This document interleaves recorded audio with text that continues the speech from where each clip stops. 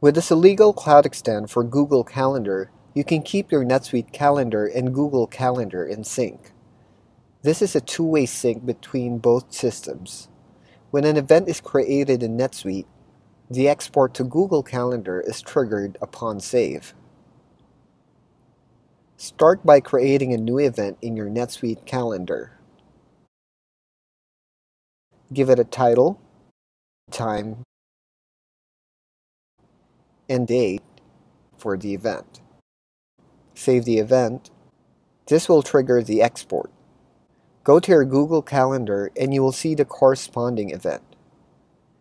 The other way around, which is from your Google Calendar to NetSuite Calendar, is a batch-based flow.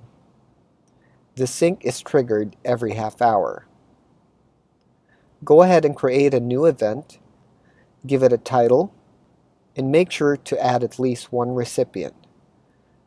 You'll notice that before you add a recipient, you will not be an attendee in the event. It's important that you at least have yourself as one of the attendees in order for the event to appear in your NetSuite calendar. If you are not an attendee in the event, the import will bring that event over to NetSuite, but since you're not an attendee, it will not appear in your calendar. Save the event.